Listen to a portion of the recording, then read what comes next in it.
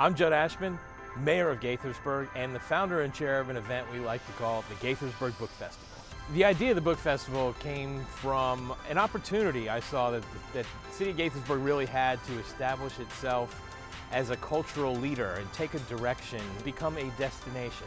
And at any given time during the day, there's going to be an author talking about his or her work and taking questions and having a great dialogue with our attendees.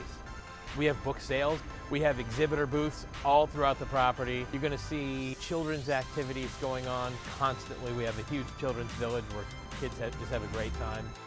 After our authors speak, they go over to the signing tent and they meet their fans and sign books. The great thing about the book festival is you can come and meet some of the greatest authors writing today. We have a cultural direction for the city, and a lot of it is based on a literary direction.